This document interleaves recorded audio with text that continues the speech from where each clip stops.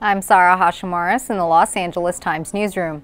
Do not adjust your television. Following last night's brief blackout, Time Warner has agreed to keep the CBS network on air in New York and Los Angeles until Friday at 2 p.m. Pacific time, although the two sides have failed to reach an agreement on a new distribution deal.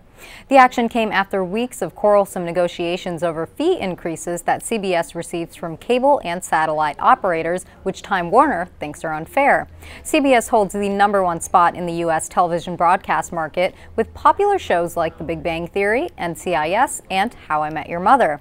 CBS officials say the broadcast network has never had a wide-scale blackout. Chief Executive Leslie Moonves has openly said in the past that he thinks CBS is undervalued.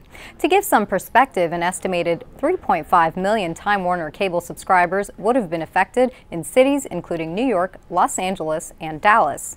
For more on the story and other trending headlines, visit LAtimes.com, and for the latest Twitter updates, be sure to check out @LATimes.